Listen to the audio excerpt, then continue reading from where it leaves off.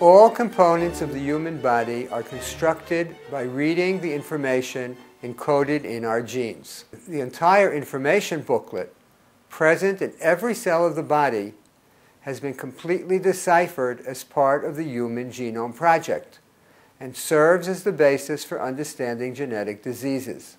At the Hebrew University, in collaboration with Aharon Razin, we discovered that the text of this gene booklet is actually annotated through a chemical process called DNA methylation. These methyl groups provide a sophisticated system for marking which genes should be turned on or turned off in every tissue of the body.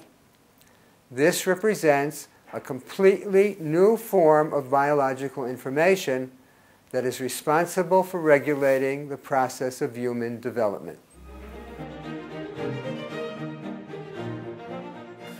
Chaim Cedar and myself, faculty of the Hebrew University in Jerusalem, over 3 decades of fruitful collaboration, pioneered by deciphering the role of DNA methylation on gene function.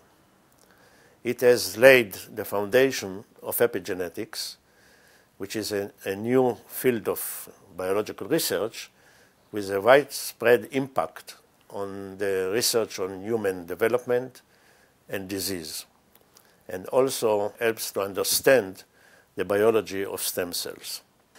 Abnormal methylation brings about faulty gene function in cancer and other neurodevelopmental disease. By manipulating methylation, we hope to devise new therapies that will reverse the effects and help to solve the problem of these diseases. DNA methylation may also serve as a mediator of our genes being affected by the environment.